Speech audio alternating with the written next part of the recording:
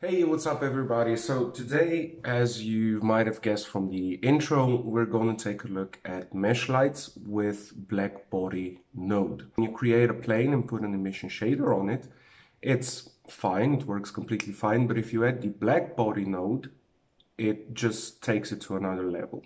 So I'm just gonna take a model, we're gonna create the background, we're gonna create the mesh lights, we're gonna add the blackbody, and I'll try to explain what the blackbody actually does. So let's get into it. Okay, so this is the project right here. I put a simple vase that I did following one of my earlier tutorials using the Bezier curve. Basically, what we're gonna do is we're gonna create the background and we're gonna create the emission lights, trying to emulate sort of a studio type of lighting. Basically, how it looks in the look dev in the material view, see, it's like a simple black vase. Now, the first thing I always do with this sort of stuff is basically I try to check the scale. So, for example, this is like a 10 centimeter vase or whatever. I'm trying to work as closely as possible or realistically as possible to real world measurements. So that's one thing that you should definitely do when trying to do this sort of stuff. The next thing we're going to do is press Shift A. We're going to add a plane. This is going to be our background, actually, our infinity background, so we can rename it background. Now, how we do the background is basically we're just going to scale this a bit down, go into edit mode. We're going to raise the back, let's say, to about here. Going to exit edit mode, Control A to scale, so reset the scale. Then we're going to choose this seam over here, Control B, and just pull it like this. If you don't get this many vertices or lines, just scroll the wheel mouse and you're gonna get it. And basically, this is about fine. It doesn't have to be like really detailed.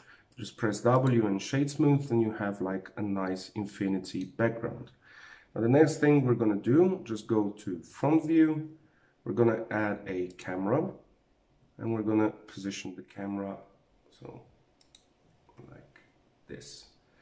I usually try to work with, G plus Z because it keeps the scene a bit more precise, so there's not like a millimeter there or it just doesn't slide around the place. Now, basically what we're going to do, just adjust focal length a bit. If we go into rendered view, there is nothing because I've basically turned off all of the settings for it. If we go into our world view, I usually like the sky texture. It can give you some pretty good results, but in this case we're not going to do it because we're not doing like a high key kind of lighting type. And another thing that's worth pointing out is color management. I use Filmic exclusively with sort of a high contrast or very high contrast and exposure to 1. The problem with Filmic is that it washes out a bit of color. So basically you have to either, at least I bump the exposure a bit and then I just adjust the colors accordingly. Now for the mesh light, we're gonna add a plane. I'm gonna scale it down a bit, like so, and we're gonna move it up. Now we're gonna divide this part of the screen. We're gonna go to the shader editor, and we're going to add a new material. So just delete the principled BSDF. Oh, sorry. Just delete the principled BSDF and put in a emission shader. And now if we go into our rendered view, this is solid. It's neither good nor bad. It's somewhere in between. We can increase the strength of the emission to get, let's say, a bit more reflection down here. But again, now what I usually do with mesh lights is I'm going to add a geometry node right here, and I'll be adding a mix shader and a diffuse shader with black right down there and roughness to 1. Then I'm going to mix them. And I'm going to use the back facing. Why? Because it blocks the other side of the mesh light. And basically what this does, you don't have any like other lighting that's kind of seeping through into your scene, so you can be a bit more precise with your lighting. I'll just turn it around for, let's say, 180 degrees, so it's like this, and this is basically it.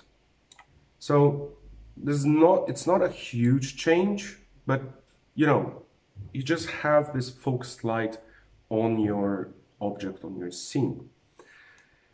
Now, here's where the black body comes in. When I search at the black body is basically temperature, and it's in Kelvin. Now, if you add it, you have this reddish type of thing. If you go check values on the web, you can see that some values say, I don't know, it's like the sunlight is around 5 to 6K, overcast is about 7K. Blender doesn't reproduce this very well, at least in my opinion. So if I put in like 5K, it is sort of a sunlight, let's say like afternoon, but again, I'm not entirely sure. For fluorescent, or let's say emulating fluorescent lighting, I usually go at about 8K, so 8,000, which would be, in terms of sky, a overcast weather. But again, try to play around with these, maybe increase that to 10K. Try and find a number that's, let's say, a bit neutral or neutralizes your scene. Let's say 7K is about right.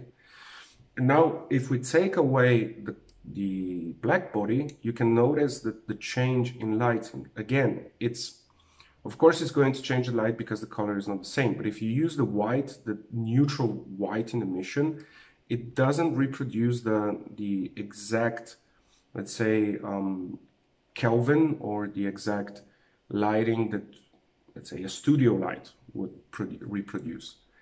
And basically that's it. So basically you can just put this, play around a bit with the, let's say, also with the rotation, so you can get a better, let's say, a better overview. And that's basically it. So hopefully this will help you with your models, with lighting your models. It's worth noting that you can also try 3-point lighting. You can Google that and you'll get more than enough information about that. So this is it for today. Hopefully this will help you out, and see you in the next one.